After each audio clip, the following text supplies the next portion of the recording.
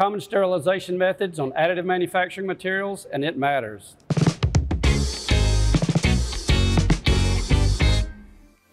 Hey, I'm Marty Johnson, and today we're going to look at common sterilization methods on additive manufacturing materials. And why is that important? You really need to be able to sterilize parts to use in medical applications. So when you go in to do these different sterilizations, sometimes, a lot of times, that can degrade different additive manufacturing materials.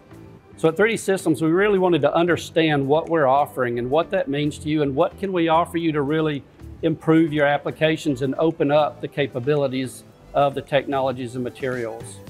We looked at Figure 4 materials, we looked at MJP VisitJet materials, we looked at SLS Duraform ProX materials. So we got a spread of technology so you really kind of see how these materials are going to respond to these different sterilizations.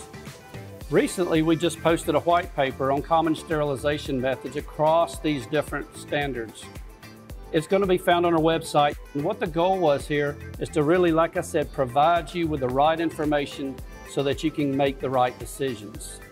When we look at those sterilization methods, you'll see that we tried to span across not just autoclave, but we really tried to hit ETO, we hit gamma, we hit E-beam, we did novel gas, looking at the vaporized parasitic acid.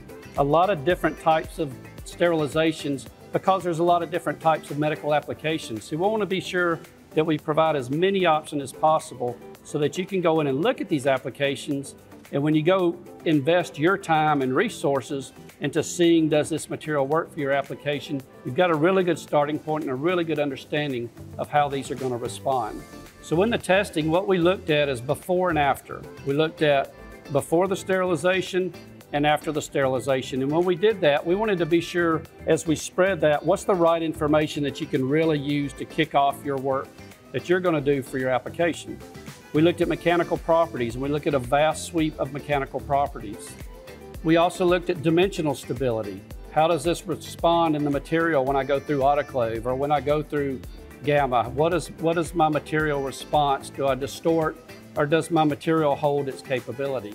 Also, we looked at color stability, and color stability is very important because you don't want to go in as a white part and end up with a part that's stained or pinkish or tan or brown. You want to have that clean white look to your materials that it started with before that sterilization method.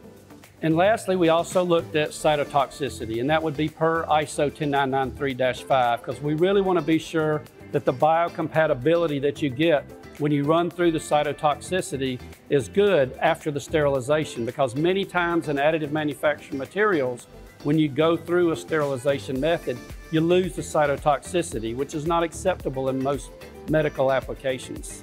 So when you go through the white paper, what you're going to see are the different sterilization methods and these responses. So we really want to be data-driven. We want the data to drive the decision, not an opinion, not what I think, but what does the data say so that you can make the right decision for your applications.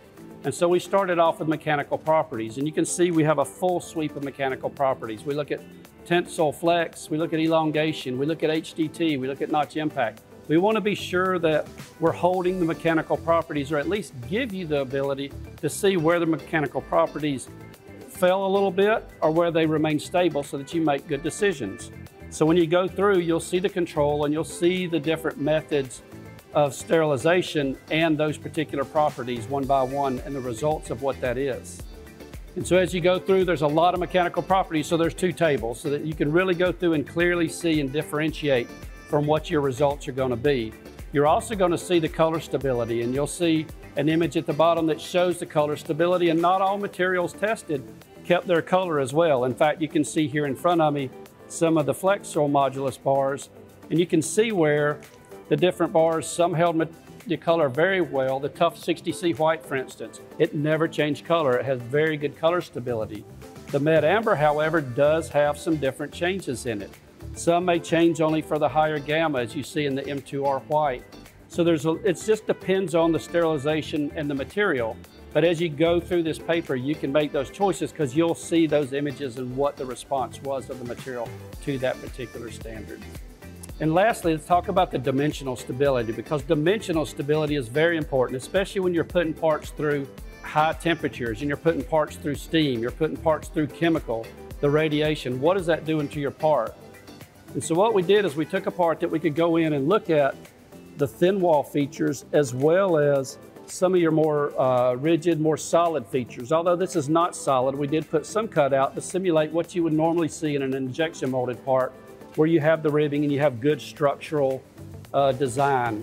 And so how does that respond? Do I get distortion in the thin wall parts? Do I get distortion in the thicker parts? So how do we respond? And so you'll see that data in the paper, because you're going to go in and look at the autoclave and how that attacked it or did not.